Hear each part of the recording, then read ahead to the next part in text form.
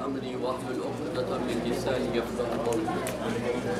So, continuing the review of the 30th Juzz, I want to mention that from Surah Al-Mursalat till Surah Al-Inshiqaq, so these surahs, they give a very strong imagery of what will happen in the Day of Judgment. And so right now we are in Surah Infitar. And in Surah Infitar, Allah subhanahu wa ta'ala again says, وَإِذَا السَّمَاءُ انْفَطَرَتْ. And when the sky is blown open, right? Again, everything is different from how we normally understand the normal situation to be. وَإِذَا الْكَوَاكِبُ انْتَثَرَتْ. Over there was the word najum. Najam means star, but it means the light, the twinkle of the star. Kawakib is how big the stars are. So also the Quran talks about stars as something big, like our sun is something big. And we know that stars are like suns. وَإِذَا الْكَوَاكِبُ انْتَثَرَتْ وَإِذَا الْبِحَارُ الْفُجِّرَتْ. Again, and when the seas, they become rebellious, right? When they come out. In the other surah it said, and when the seas are ignited, right?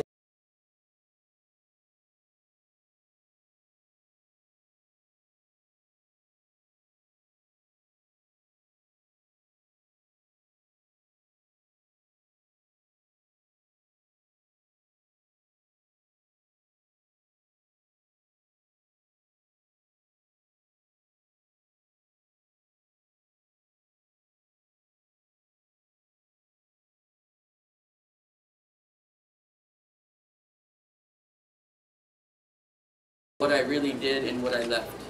مَا قَدَّمْتُ, what I put forward and what I left, he will come to know. The next ayah is almost as, hasra, regret. Not from man, but from Allah about man. The most, you can say, regretful feeling when you're listening to the tarannum, the voice of Quran, the most regretful feeling, you can say, even though this word regret is not appropriate for Allah subhanahu wa ta'ala, but I have no other ways to describe the feeling, the most regret Allah expresses about man is in Surah Yasin. Ya hasratan ala al-ibad. That type of, anybody who knows Arabic can feel, Ya hasratan ala al-ibad. Ma ya'tihim min rasulin illa kanu bihi yastahzi'un. What a loss for man. Every time a messenger came, they made fun of him. And then again in Surah Yasin, again Allah says the same hasra about his ayat. وَمَا تَأْتِيهِم مِّنْ آيَةٍ مِّنْ آيَاتٍ إِلَّا كَانُوا عَنْهَا مُعْرِضُونَ. The next one is, you can say, in the whole of Quran, this one, about the regret of the attitude of man. Ya ayyuhal insan. Now insan, there are many words for insan. There's bashar, there's nas, there's insan. But insan means the one who forgets. One of the meanings is the one who forgets. So this is kind of related to the meaning of the ayah. Ya ayyuhal insan, oh man, ma gharraka bi rabbika al-kareem. What has caused you to deviate from your Lord who is so generous to you? This hasra, like Allah is saying, has hasra for man in this. Ya ayyuhan nas, ma gharraka bi rabbika al-kareem, alladhi khalaqa fasawwaka fa'adala. He is the one who's created you, He's the one who fashioned you, gave you the sensibilities that you have. بِأَيِّ سُورَةٍ مَا شَاءَ رَكَّبَكَ. He put you in any shape, He gave you a unique shape that He wanted to give you. كَلَّا بَلْ تُكَذِّبُونَ بِالدِّينِ. But no, the truth is, you're just rebellious. You want to just deny meeting me on the Day of Judgment. And then Allah subhanahu wa ta'ala continues at the last ayah of the surah. يَوْمَ لَا تَمْلِكُ نَفْسٌ لِنَفْسٍ شَيْئًا. That day, no soul will have any authority over any other. You're on your own. Everyone is yatim on the Day of Judgment. Everyone is a yatim on the Day of Judgment. Everyone's an orphan on the Day of Judgment. يَوْمَ لَا تَمْلِكُ نَفْسٌ لِنَفْسٍ شَيْئًا وَالْأَمْرُ يَوْمَئِذٍ لِلَّهِ. And on that day, you don't even, like here you have a choice. I want this coffee or this coffee. You don't have even that type of choice. Everything will be decided for you on that day. Next surah, Mutaffifin. This is a very, very interesting surah. And Allah says, وَيْلٌ لِلْمُطَفِّفِينَ. Destruction for those who cheat in their business. And it's the next ayah is so interesting, psychologically speaking especially, because it says, الَّذِينَ إِذَا اكْتَالُوا عَلَى النَّاسِ يَسْتَوْفُونَ وَإِذَا كَالُوهُمْ أَوْ وَزَنُوهُمْ يُخْسِرُونَ. When they seek when they do something for someone in business, they want the full wage. Meaning what? They know what it means to be fair. They know what it means to be just. And when they have to pay, like, you know what Donald Trump said? If someone does an okay job, like I have a contract, and they fulfilled the contract, they did an okay job, I'll pay 75% of what I owe them. This is Donald Trump on record saying this. So when you owe somebody, yukhsirun, then you don't give full payment, you give, because they have to come back to you to work anyway, so you give them partial payment.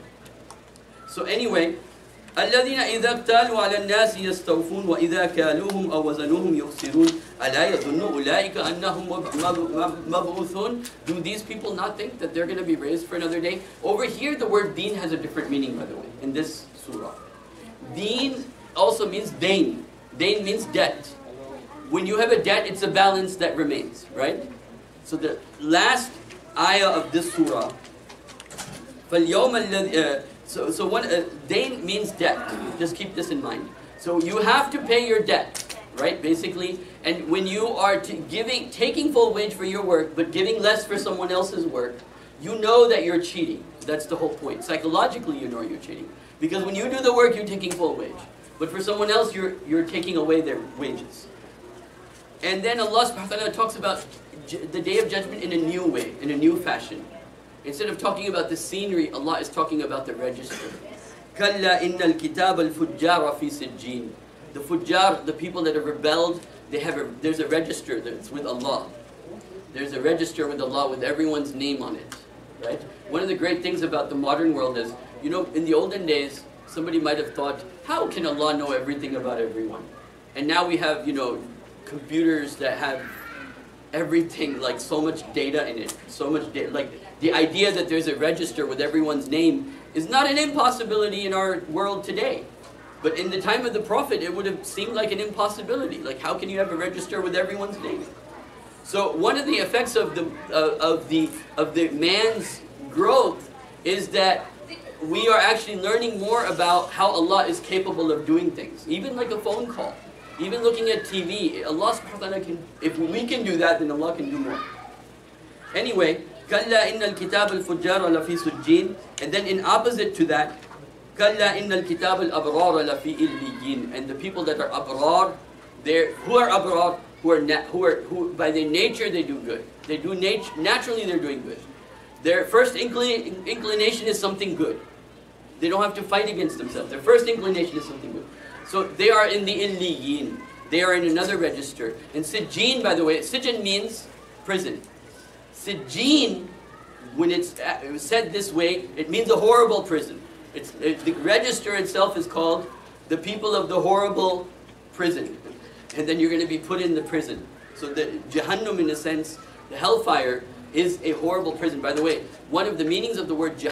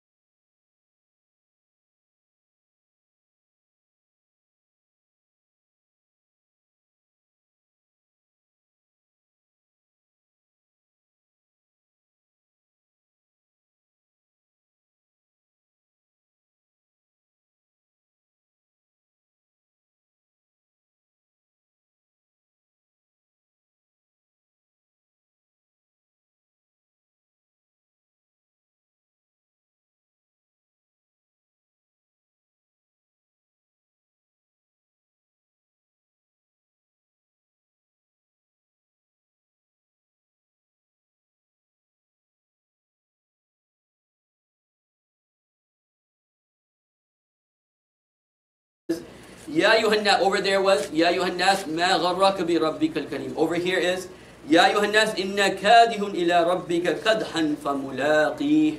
O mankind, you're in this world just toiling. But the reality is you're just getting closer and closer to Allah.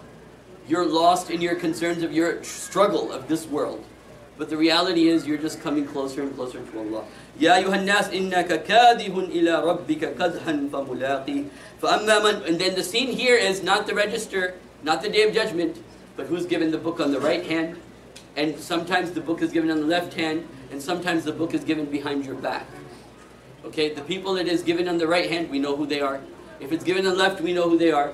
The people that's given behind their back are either the people that rejected the truth or munafiqeen. Ibn Hazm rahmatullah alayh, one of the great scholars of Islam from Spain, he has made this distinction.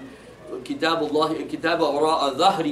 are given the book behind their backs, they will be the munafiqun, is what he says. Allahu a'lam. But it is interesting, this kind of like picture of the right hand, the left hand, and the people behind their backs. So Allah says, فَأَمَّا مَنْ أُوتِيَ كِتَابَهُ وَرَاءَ ظَهْرِي فَسَوْفَ يَدْعُو ثُبُورًا وَيَصْلَى سَعِيرًا. And then it continues. Then Allah subhanahu wa ta'ala says something very interesting I'd like to share with you. This is going to take a minute to explain. But Allah subhanahu wa ta'ala says, فَلَا أُقْسِمُ بِالشَّفَقِ وَاللَّيْلِ وَمَا وَسَقَ وَالْقَمَرِ إِذَا اتَّصَقَ. Actually, you know what? I'm not going to explain this because it's going to take too much time. But we'll inshallah continue on to the next surah, which is very interesting, Surah Al-Buruj. Now from here up till Surah Al-Inshiqaq, it's all about the Day of Judgment. From Surah Al-Mursalat to Inshiqaq, it's the different scenes, the different aspects, sometimes talking about the angels, sometimes talking about your register, sometimes talking outside, sometimes your own state of mind, how it will be. So from Surah Al-Inshiqaq, Surah Al-Mursalat to Inshiqaq, you have this. Now Surah Al-Buruj, the topic changes to the criminals, who are the criminals, and who are the believers in Allah subhanahu wa ta'ala.